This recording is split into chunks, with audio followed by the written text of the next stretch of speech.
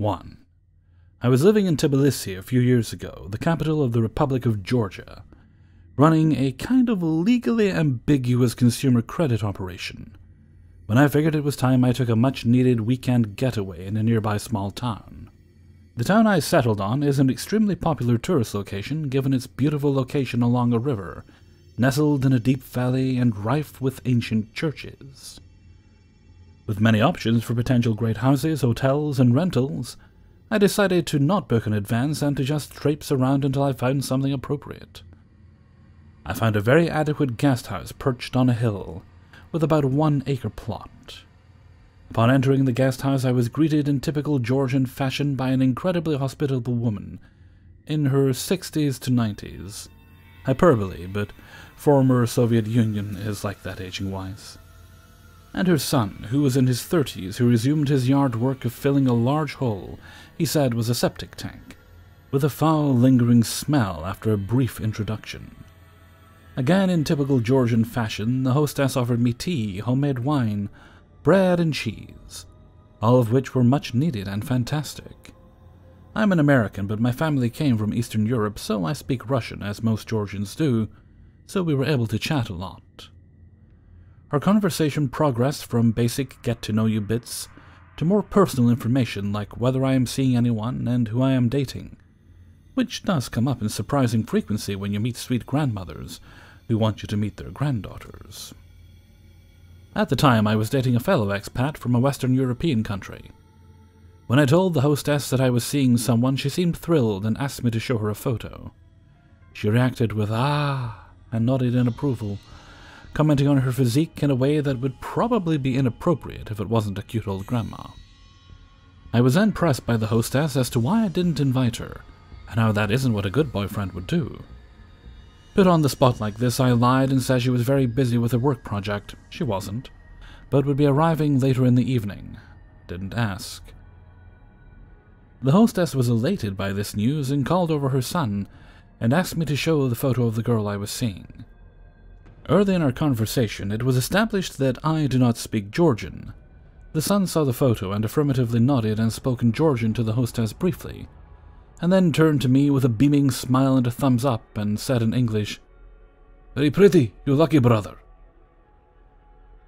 He then, in Russian, asked if I texted her to invite her. I lied and said I did text her, and reiterated that she was arriving in a few hours. It was around 4 p.m. at the time, in a beautiful golden hour glow that lit up the surrounding mountains and valley. The son said he will join us and asked if I liked cha-cha. Cha-cha is a very strong national liquor of Georgia, ranging from 30 to 75% alcohol content, and made from distilled grapes. I'd become quite the savant of cha-cha, and despite some strange feelings about their fixation on the female visitor, I obliged. Cha-cha is not for the weak-hearted, but I was very used to consuming it at the time. I should have paid more notice to the very intentional placement of the shots he filled for us, but I pushed those misgivings aside, and had the shot after a very traditional toast. Around 20 minutes later, I felt exhausted and ill and excused myself to my room, saying I needed a quick nap. Walking to my room, I knew something was amiss. As mentioned in the beginning, I was fronting a questionable business, and I did have a firearm in my bag and made a mental note to take it and put it under my pillow, but as one can imagine, it isn't easy to remember things even on short term when apparently drugged. Despite failing to collect my weapon, I did close my blinds as the afternoon sun was blaring into the room, and I wanted darkness. Passing out at around 4:30 p.m., I awoke to darkness at 4:45 a.m., with a raging headache. My window shades were partially open, despite me closing them before passing out. They were opened with about 2 feet of space visible to the outside. My bags were not in the position I left them, and the television was on and high volume despite me never using it, and the door was only partially closed. I peered out the window and didn't see anything, so I quickly went to my bag, retrieved my firearm, and went to the bathroom with the intention of calling my co-workers or a driver to pick me up. I had no cell service and no Wi-Fi despite having perfectly fine reception the day prior. I went back to bed with the weapon under the pillow, with zero desire or inclination to fall back asleep. After an hour or so of pretending to be asleep, I saw the sun peer through the window to get a look inside. At this point, I was certain it was not my imagination playing tricks on me, and that I was in trouble. I came out around sunrise to find both the hostess and her son sipping tea on the deck, and told the hostess that my girlfriend was arriving soon on a bus, and that I'd bring her when it arrived. I grabbed my backpack and left my other bag to give the impression I wasn't fleeing, got service immediately after leaving the property, and called a partner to pick me up. Old-school businessman who was floating the money I'd run the lending operation with. I told him the story, and he said he would handle it. He did handle it. I still think about the foul-smelling hole the son was digging. Last guest. Weeks later I decided that wasn't the place for business for me, and applied to law school in the other side of the world. Being incredibly wigged out, I spent the following days at home being a recluse, likely giving my food delivery drivers good experiences to share on the internet. After fear buying an automatic rifle and the Georgian version of Craigslist, my marketage, and spinning in for a bit, I heard back from my colleague who was incredibly supportive through the whole clusterfuck that this situation was handled. The content of that conversation is private and will remain that way. In keeping with sharing only my personal experience and avoiding details, my conversation with my colleague when he came to speak with me resulted in heavy drinking, tears, references to his children, and the fact that the correct thing was done. 2. I live in France, and this story happened to me this summer, just after the lockdown ended. I was, and still am, 19. After the lockdown ended, I went to my grandparents to spend a few weeks. I got tested before and no problems there. My grandparents live in a small city in the north of France, and they have a dog who's quite big. When I was really young, I lived at my grandparents for a year, and at that time the dog was only a puppy. Her name is Chippy in French, which kinda means little devil in English, but in an affectionate way. Considering when I was living there I played with her a lot, we were both really close, and that will have its importance later. Two of my hobbies are having long walks and running. Thus, every evening I was going out for a long walk with the dog. There's a track that follows a path through the forest. Then there's a small hill, and at the top of that, there's a big place with lots of fields there. I run there a lot, so I know the place. The air is fresh, and the view is quite beautiful. I was going there with the dog every day. It was also helping my grandparents to have her doing lots of exercise. The first time we went there, nothing special happened. We just enjoyed our walk. It's about 6 or 7 kilometers, so basically an hour walk. The next day, when we arrived in the top of the hill in the field, it was probably around 10 p.m., but there was still some light because it's summer. There were 3 other people walking in the fields. They were younger than me, probably about 15 or 16. I noticed they were smoking, so my guess was that they came here so they wouldn't be seen by their parents. We went past them, I greeted them, and they greeted back. Once again, nothing special there. For a whole week I did this walk around the same time, 10 p.m., and passed by those 3 guys with nothing special happening, and it was perfectly fine to me this way. The second week, as usual, I went for a walk with Chippy, and arrived at the fields. There was only one of the 3 boys. He wasn't smoking this time, though. When he saw me, I was at the entrance of the field just after the little hill climb, so the entrance of the forest was just behind me. He did a sign with his hand to catch my attention and asked if I had a lighter, which I actually had in my pocket, and I told him, yeah, sure. So he walked to me, the hand in the pockets of his hoodie. When he came near, for some reason I felt a shiver. It's crazy how sometimes your instinct knows there's a problem, but you don't listen to it because nothing looks weird to you. I handed over the lighter when he passed by. At that moment, my dog was staring at him. Then everything happened really fast. He did a really fast movement with his hand coming from the hoodie, and I only saw something shining. I just had a reflex of throwing myself back so hard that I fell down, and I just realized that it was a knife he was holding, and he had just tried to stab me. What saved me is my dog, God bless her. When she saw the guy trying to stab me, she jumped on him, and he fell down. As I said before, a really big dog. I immediately got up on my feet and heard something in my back. From the entrance of the forest, I saw two guys wearing animal masks running at me. They were probably the two friends. In this moment, you go on autopilot. You don't think at all, and in this case, the answer he found was really simple. The other guy was still on the ground. I watched my dog and told her to run. I started running and she followed me, but I heard the worst possible thing from the guy who got up as well. "Catch him! Don't let him go!" At this moment I was totally terrified. I was just running. I was hearing them running behind me, only thinking, how long will they follow me? Who the hell are they? This was the first time I was really happy to be a runner. I was clearly better than those guys, and that totally saved me, because they chased for something that felt like an eternity to me. Fortunately, at the end of the field, there's another entrance to the forest, and this time it descended with the road at the end. I heard the steps of the three guys vanishing as I arrived at the end of the forest. Well, I didn't stop running until I arrived at my grandparents' house and locked myself in. I caught a big breath and gave a huge hug to my dog. I saw in her eyes that she totally understood what happened, and I had never been so happy to have her in my life. After that, I told everything to my grandparents. We called the police, but they didn't find anyone.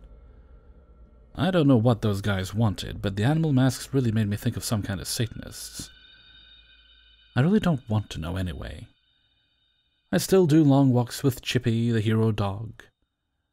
But now I go earlier and to places with a little more people.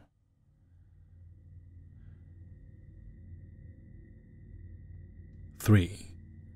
About 5 years ago, I was volunteering in a listening service that was only aimed at helping children up to 18 years of age. A lot of training was required for this role. Even though it was an anonymous phone service, if a child presented with a dangerous situation, and we had their permission, then we could call the appropriate authorities, example, the police or social services. After a few weeks, I was feeling settled in and I had taken many calls. The majority were just kids joking around, but there were many tough calls too. Most evenings after I had finished my shift, I would feel so overcome with emotion that I would fight back tears on the way home in my car. Having a small child of my own often made it harder to forget about. One phone call in particular really startled me, and to this day I often think about it.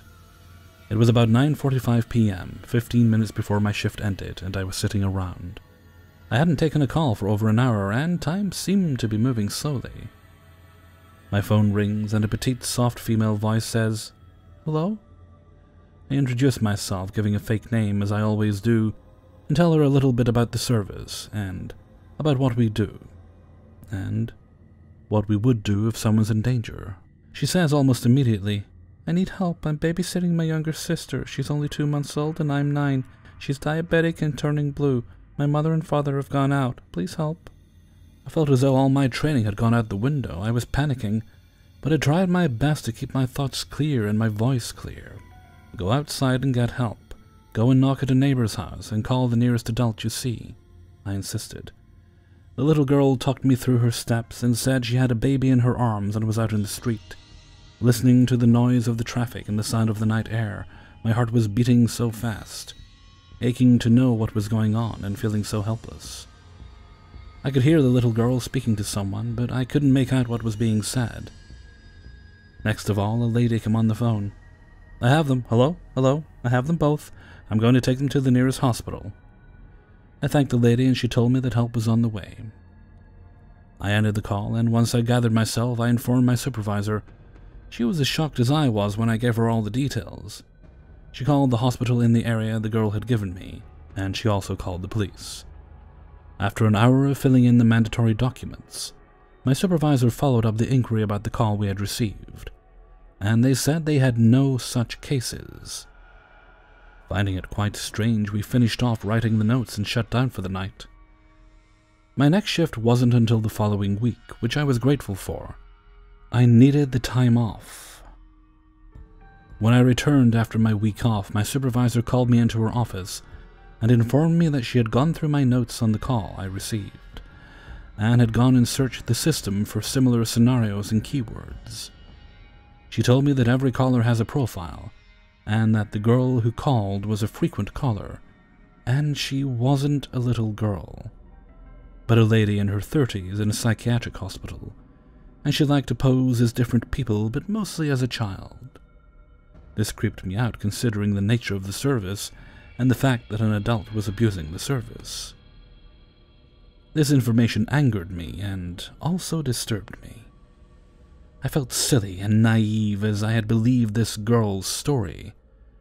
Over the next few months, she called a few more times under different descriptions and always posing as a vulnerable person. I wasn't there for much longer, but that story always gives me the creeps when I think about it.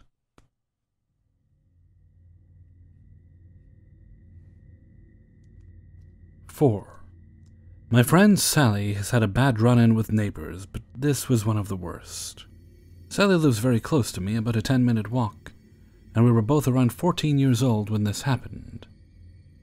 We live rural, so we both have a lot of land. Me and Sally decided to go camping on her land. We bought cheap hammocks and went through the bushland. The days prior we spent clearing some of the razor grass with a cane knife to make a path.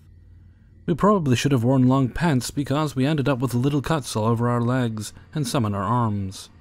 We set up our hammocks and brought quite a few blankets because it does get pretty cold at night, even though you're sweating throughout the day. We were still on her property and hadn't gone to her neighbor's boundary. Her neighbor had just leased the land to new tenants. Me and Sally were sitting on our hammocks, talking and laughing. This was around 9 p.m. We heard something in the bush. We just thought it was a wallaby. There's plenty of wallabies around there. Then we could see the figure of a man. We were whispering to each other, trying to see who it was. At first we thought it was her brother. He's come and scared us while we were camping previously. Then, as the person got closer, we were thinking it could have been her dad. It was dark and the bush looked the same from every angle. We realized the man was coming from the other direction than her house. We didn't dare move and covered our torches under our blankets. The man came up and said hi and introduced himself as Ben. Now Ben was extremely drunk. He staggered around and he reeked of alcohol.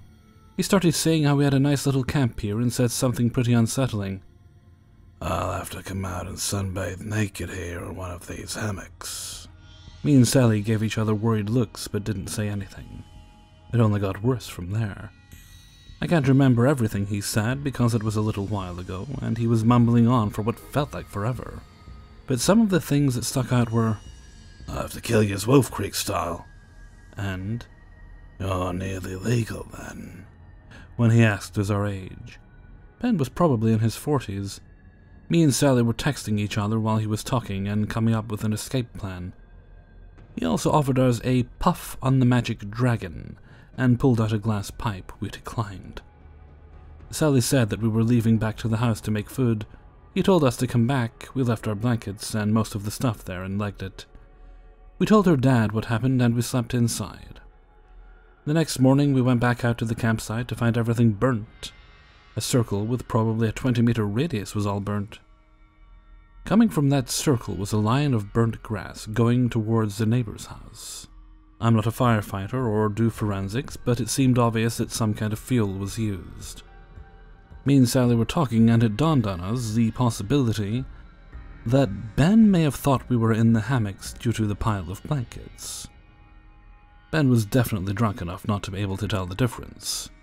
We went and told Sally's dad, who then checked it out and then went next door. Ben's roommate answered the door and said Ben wasn't home and apologized, and even gave Sally's dad $50 for the blankets and hammocks. Nothing more happened for a few months. Sally told me at school about how Ben had been caught on camera sneaking around her yard. I went to her house after school because she was going to be home alone until her dad finished work. I ended up sleeping over there that night. That's when he came over. Ben was drunk and came out the front of Sally's house and started yelling. He accused Sally of stealing his dog. Sally's dad called the police. They arrested him. The next day we found a knife in the yard. It wasn't from Sally's house. The police came again and we told them about the knife, and they got the footage from the cameras as well. I don't know what happened to Ben, but he no longer lives next to Sally. So Ben, let's never meet again. Hey everybody, Hellfreezer here, and thank you very much for listening to 4 True Scary Stories, episode number 3. And thank you very much to everybody who allowed me to use their stories in this video. I always have to stop myself when I'm doing the intros there, the intros to the outros. I suppose every outro has an intro, and it technically has an outro as well. Okay, let's not go down that road. We could go on forever. But anyway, yeah, because I'm just so used to doing the 3 scary stories. But 4 it is this week, but it would have been too short otherwise. So 4 stories instead. Glad to say the guy came to replace the smoke alarms today. It wasn't too late, but it did mean kind of a disruption to my day. Which is why when this video originally goes up, it's actually going up late.